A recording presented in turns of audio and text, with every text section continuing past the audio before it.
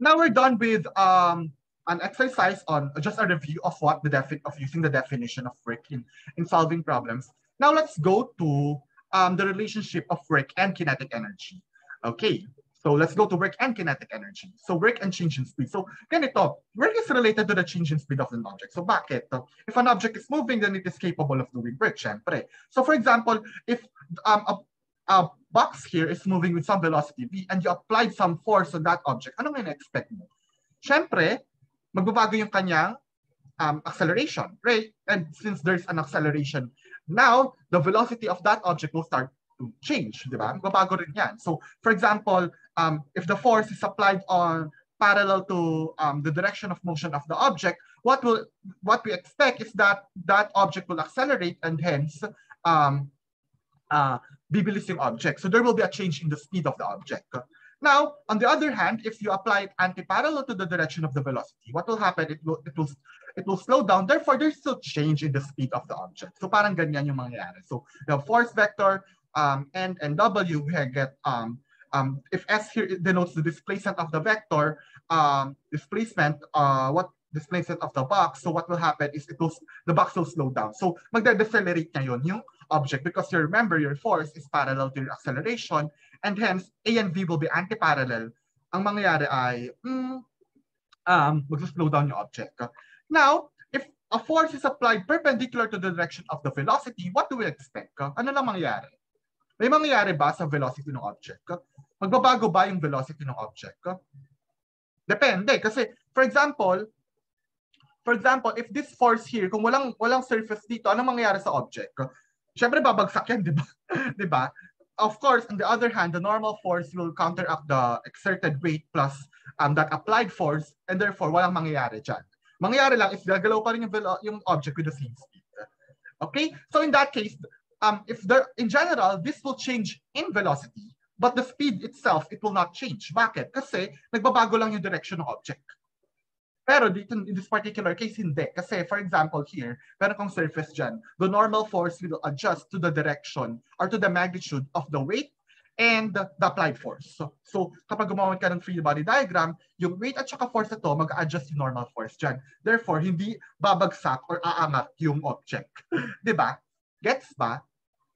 Gets? Yes. Nakuha? Okay, I hope you get it. Sige. Now, work and kinetic energy. Now let's assume, okay, this is a very rough derivation. I will derive something today. So let's say, for instance, a box starts moving from point x1 to x2, and the displacement of that box is x because of some net force F. And we will assume for the meantime, at least in this derivation, that the force and the displacement are parallel to each other. Para madali. Kasi kung di yan parallel to each other, medyo may complications sa mangyayari. So for the meantime, let us consider first the parallel component of the force, which is again the magnitude of force because parallel sila, to the displacement. So ang tanong ngayon, how does the applied force and the resulting displacement S relate to the change in speed V1 to V2 of the object? So remember, okay, recall. We are assuming that the force here is constant. Therefore, if there are no forces acting which is parallel to the direction of the displacement, kung yan lang naman yung ano yung ina-expect kong acceleration dyan? What do you expect about the acceleration? Ano lang yung magiging acceleration niya? Ano lang? Zero. May acceleration, may force kay. Diba? Ano yung relationship ng acceleration kay force? So, Newton's second law, diba? So this is just F over M, tama? Tama? Tama, di ba? Yes, sir. Yes, sir. Okay. Huwag kalimutan. Oy, guys, LE1 ngayon. Nasa LE1 coverage to. Okay. Now, okay, recall that since F is constant, here A is also constant. So ano pwede mong gamitin kung constant acceleration? Ano pwede mong gamitin dyan? Ano yung pwede mong gamitin to define the positions, velocities of an object kapag constant acceleration? Anong formula yung pwede mong gamitin? For velocity time function. Pwede ka mag-velocity time, velocity position, or position time. Anong tawag sa mga yan? Kinematic. Kinematic equations, right? So recall your kinematic equations. So, sir, ba't ka nag-kinematic equations? Sandali, meron kasing point yan. So kinematic equations, ang mangyayari, Note, walang time dyan. Remember, again, as I said before, the force is dependent on the position, not necessarily dependent on time. So, in that case, the acceleration is also not dependent on time. So, ang pag-usapan natin is yung velocity position. So, remember, so if the velocity, in that case, the speed of the object here is v2, and the speed of the velocity of the object is v1 initially, then what is the relationship between v1 and v2? We know that v2 squared equals v1 squared plus 2a quantity x2 minus x1. Tama? Tama? Yes. Tama, di ba? Now, from this definition here, x1 and x2, ano yan? Ano yung x2 minus x1? Ano yung x2 over minus x1? Displacement. That's the displacement s, di ba? So I can write this as v1 squared plus 2a s. Tama? Now, again, the acceleration is dependent on the force. So I can write this as v2 squared minus v1 squared equals 2 quantity f over m quantity s. So, tama? Tama? Yes. Now, I can multiply these both sides by m over 2. And then I get something like a 1/2 m v2 squared minus 1/2 m v1 squared equals cancel to. Ay, sorry, hindi magka-cancel yung f. Cancel yan, cancel yung m. I get an fs. But what is fs? But what is fs? Work. That's the total work, di ba? So this is w. Therefore, pero ano to?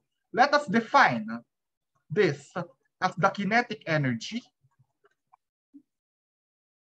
Okay. Then, ano na-derive ko?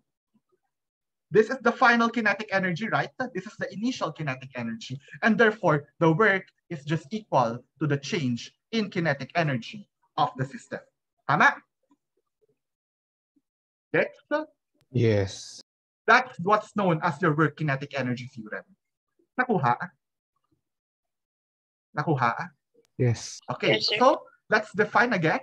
Just a recap, let's define the kinetic energy as the energy associated with motion, which is given by your 1/2 mv squared. Alam niyo na yan. And then from the derivation in the previous slide, we have discussed or we have defined the work kinetic energy theorem, which is given by the work is just equal to the change in kinetic energy of the system, which is K2 minus K1. Okay, importante dito that it will only act. This is true, in general true. So pala, I like to emphasize this. For a single particle. I will go back to this definition when we go to energy. That will be next time. Bukas yun. Again, this is in general true for a single particle. Kapag systems of particles ayan, medyo nagkakaroon ng konting change. Medyo kailangan mong baguhin ng konting-konti. Yung definition na yun. I'll explain to you why next time. Okay. Now, for a single particle, the work gives you the change in kinetic energy of the system. So, ang maganda rito, remember, kinetic energy, these are all scalars. So, pwede kang mag-solve ng problems without actually having differences, for example, in finding the forces. So, ayaw nga natin dudrawing ng free body diagram, di ba? So, mas okay minsan na gumamit ng energies. Dito na natin nakikita yung difference ng energy approach at saka ng force approach, which are forces are vectors, but energies are scalars. And makikita mo dito, K2 minus K1, mas mapapadali minsan yung buhay natin. Okay? Questions? Questions? May tanong ba rito? None so far. Okay.